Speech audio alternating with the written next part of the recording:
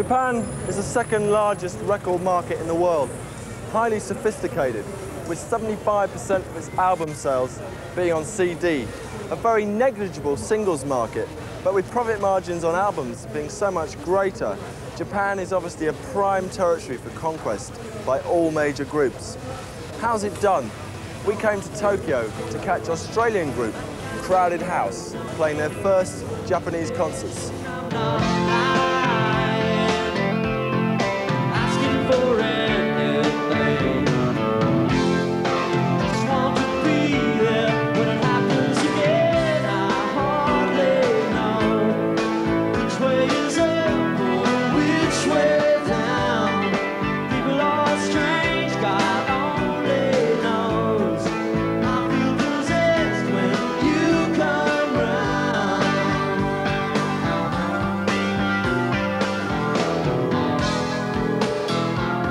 With session man Mike Gubb on keyboards, three-piece band Crowded House are reaping the rewards of a year's hard touring.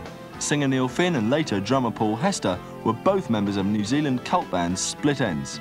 Their new band, without enormous success in Europe, have cracked America. Now based in Australia, Crowded House are on their way to breaking new territories. A lot of people have said to us since we've been here that they like our music because it has serenity.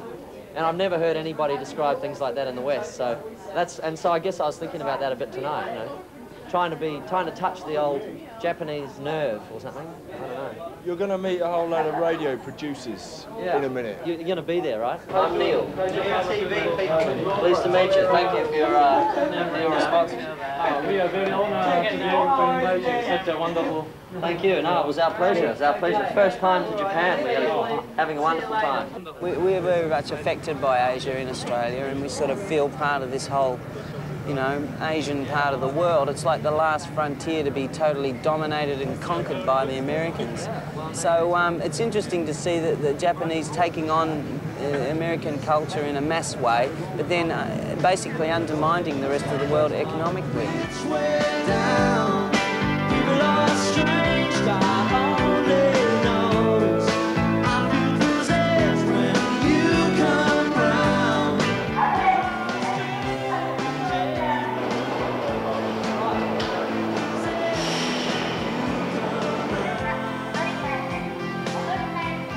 Stuff that we did with Split Enz that was successful in America was actually quite pop, really. Right. In fact, almost more so than, well, almost more so in some ways than now. It's just more quirky kind of pop. I think it's because Crowded House is a bit more straight down the line, you know.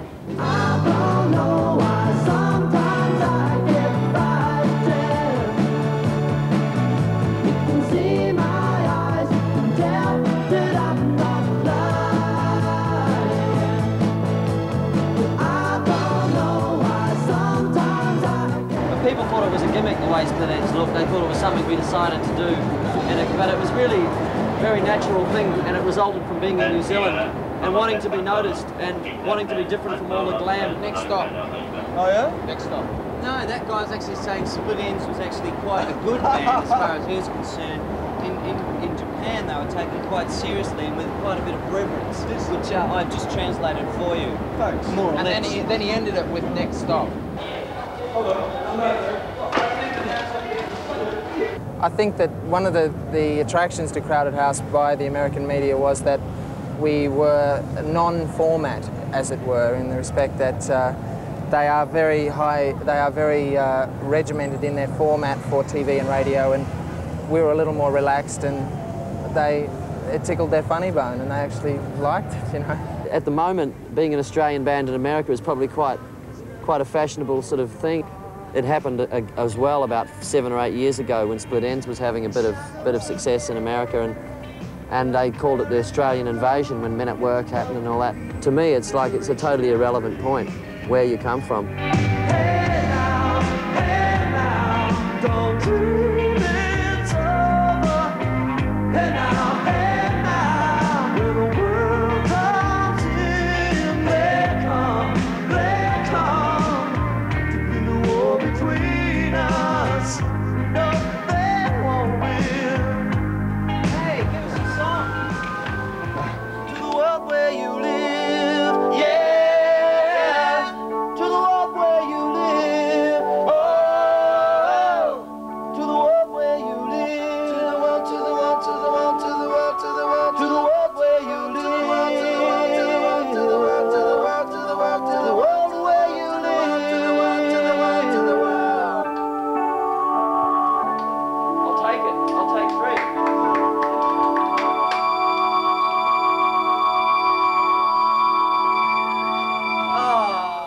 A lot of the songs are extremely dark. Yeah.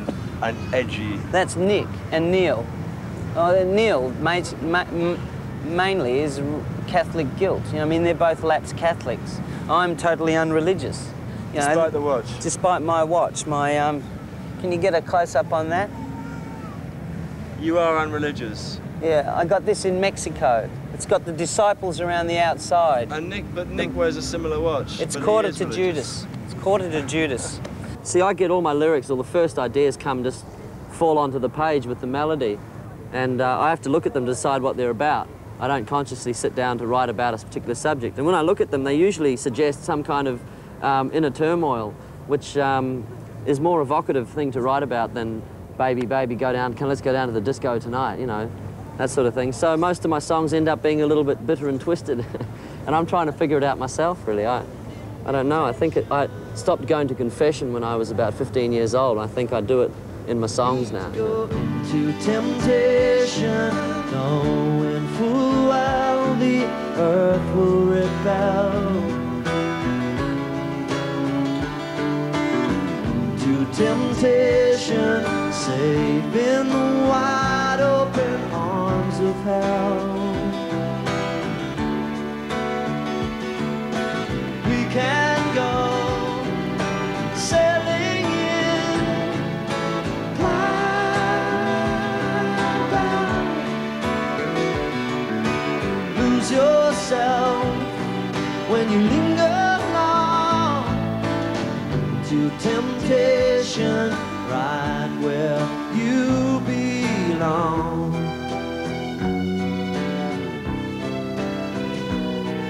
I mean, when I was young, I always looked at it towards England because England was where all the good music came from my point of view anyway. And so a lot of the things that influenced me were English stuff.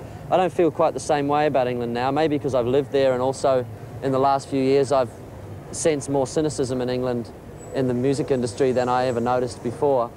Look at this. Bill, Mick and Max. It's a new supergroup. I wouldn't mind the numbers. His audience is a little bit bigger than ours. Yeah. A little bit, For yeah. the same sort of market. Oh, well, I don't know. I don't think so, really. Not exactly, no. Crowded House is basically now just a case of nobody trying too hard and nobody being too precious about what we do. So it ends up just being a culmination of as much simplicity as possible. Now you're heading down to be someone that you've seen in a magazine. The premonition is coming true.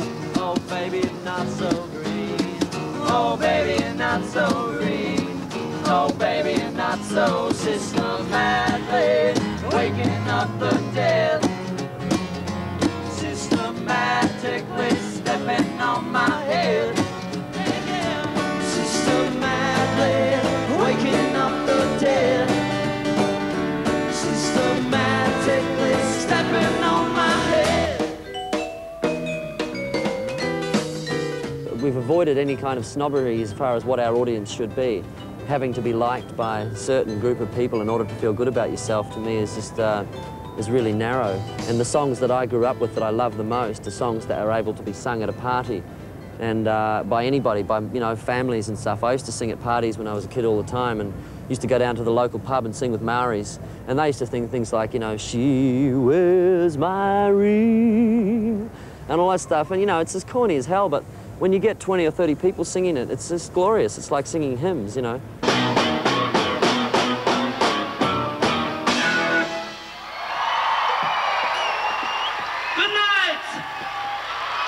Sayonara! I think we should do one more, and I think we should do... I think they're hungry for Western culture, and I think they like a band that's got some character to it.